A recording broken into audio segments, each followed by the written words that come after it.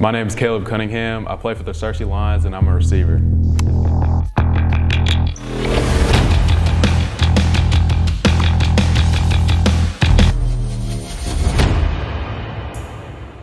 I started football in 4th grade. I really got into it because I'd always watch football with my grandpa. He really got me into it. We'd always throw the football in the backyard. I just kind of fell in love with it ever since. I think as a receiver, you need to be smart. You need to be able to read the field, like what coverage they're in, try to like break down your routes and stuff like that. You also need to be tough-minded. Like after a drop, it can get pretty hard. Like the fans, you can hear them. You got to be conditioned to play receiver. You run a lot. Even if you're not getting the ball, you still have to run your route. You can't jog a route. Get the defender to go with you and open up your teammate is just as important as you getting the ball. So I mean, without you there, space won't open up and your teammate won't get the ball to score. A lot of DBs, they have different characteristics, like how they break on the ball, break on a route.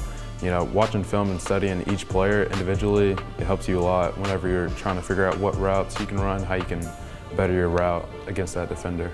My favorite route would probably be a choice route. I can run a post, run a fade, or run a comeback. It really depends on how well the corner's playing. If he's playing off, I can press him, and after I press him, I can look to the safety, see how he's playing. If he bails, I'll just sit down.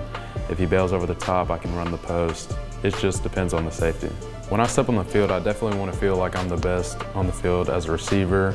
You know, be physical, be strong, you know, good hands. I definitely want to be a team receiving leader this year. I want to bond more as a team, get better brotherhood. I know everyone says that, but being a younger team, you know, we don't have a lot of chemistry, but I think if we work more together, we can become a better team. All right, let's go. Prime Julio Jones.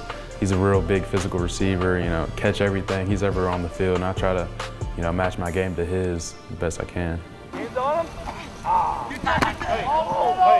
My family, you know, my brother, he plays in 7th grade, and I just want to be a good role model for him, you know, have somebody to look up to, you know.